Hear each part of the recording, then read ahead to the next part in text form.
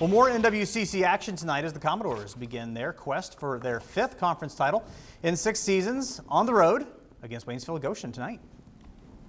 Pick this one up just after half, and already 50-30 Commodores on top, but Waynsefield-Goshen would come out firing. How about Chaz Jackson first for the Commodores with the bucket, and then Cole Schlegel getting the pass, spin move, around and in.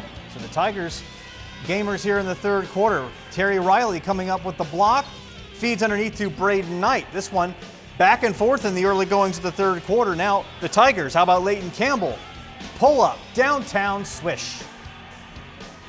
Now over for the Commodores.